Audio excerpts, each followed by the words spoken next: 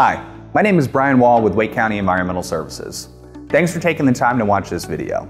If the water at your house comes from a private well, it's your responsibility to test it to see if what's coming out of your tap is safe for you and your family to drink. Not all contaminants are detectable by taste, smell, or appearance. The only way to ensure your drinking water is safe is through testing. The North Carolina Division of Public Health recommends testing for bacteria every year and screening for inorganic contaminants every 2 years. In this video, we'll demonstrate a reliable way to collect a water sample from your well so that you can test it for uranium, radon, and gross alpha and beta particles. In this example, we will use a sample collection kit provided by Pace Analytical, one of the labs that's certified by the state of North Carolina to test for these contaminants. Depending on the lab you use, your kit may vary in size or scope. For instance, you may have more bottles or they may be different sizes. The important thing is to follow the instructions provided by your lab. And remember, the accuracy of testing is only as good as the quality of samples sent in. Let's walk through the process of using this kit. This kit comes with 4 containers. These 2 smaller containers are for measuring radon. The 2 larger bottles are for measuring uranium and gross alpha and beta. Let's start with the radon test. For this test, our goal is to gather samples with absolutely no air bubbles in them. Let's begin at the kitchen sink. If your faucet has an aerator, remove it. If you are unable to, you can collect the sample from a different tap in your house, from an outdoor spigot, or from the wellhead. If your home has a water treatment system, we recommend that you sample post-treatment so that the water's already run through the system. That way, the testing can give an accurate representation of the water you use to drink, bathe, and cook with on a daily basis.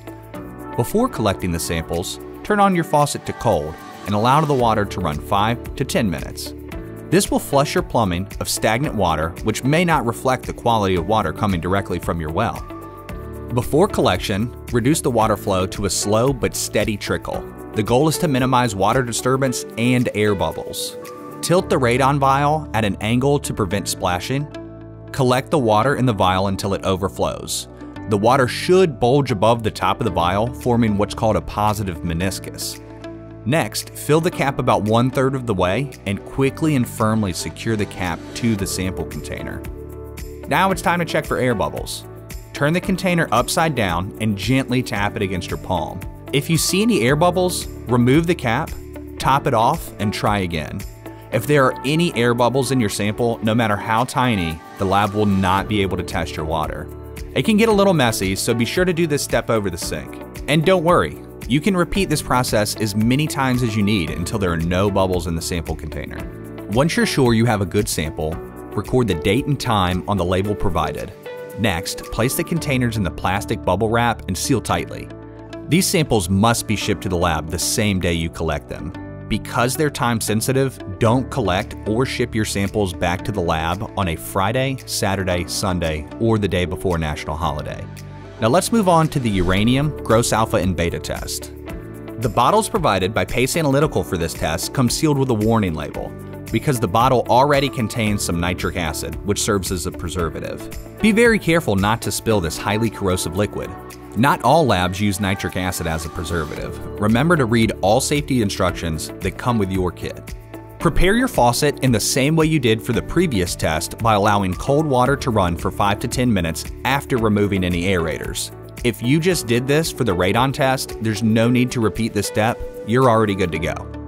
Next, carefully remove the lid and place the bottle under the faucet. Don't let the water come out too fast. You're looking for a gentle stream of water. Fill the bottle up past the shoulder to the base of the neck of the bottle, being very careful not to allow the bottle to overflow. This ensures the nitric acid does not spill out of the sample. Replace the cap and seal it tightly. Then fill out the labels provided with the date and time and follow the directions on how to return the sample for testing. The important thing is to always follow directions specific to your sampling kit. Well, that's it. Thank you for following along as we collected samples for radionuclide testing. If you have any questions about the process, where to obtain a sampling kit, or how to know if your water needs testing, please visit us online at wake.gov.com/wells or call us at 919-893-WELL.